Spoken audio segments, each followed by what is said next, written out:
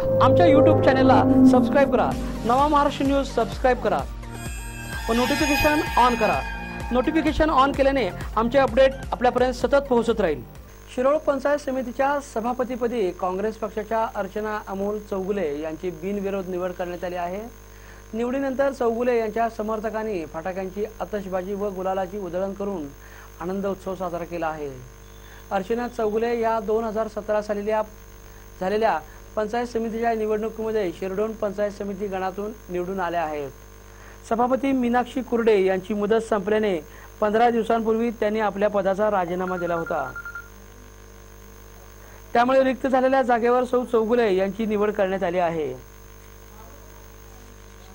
सौभाग्यवती चौगुले यांच्या रूपाने चौगुले कुटुंबामध्ये दुसऱ्यांदा पंचायत समितीचे सदस्यपद आले आहे।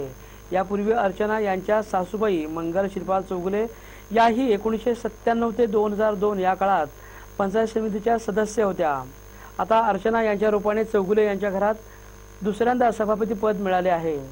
निवडीनंतर सभापती चौगुले यांचा सत्कार करण्यात आला। यावेळी काँग्रेस, राष्ट्रवादी व शिवसेना आघाडीचे सर्व सदस्य उपस्थित होते। या निवडकामी त्यांना काँग्रेसचे नेते व दत्त कारखान्याचे चेअरमन गणपतराव दादा पाटील, राष्ट्रवादीचे नेते राजेंद्र पाटील यड्रावकर, सर्जेराव शिंदे, प्रकाश पाटील टाकवडेकर यांचे सहकार्य लाभले। निवडीनंतर टाकवडे गावातही त्यांची मिरवणूक काढण्यात आली। शिरोळहून राजू इनामदारसह रमेश ढाले।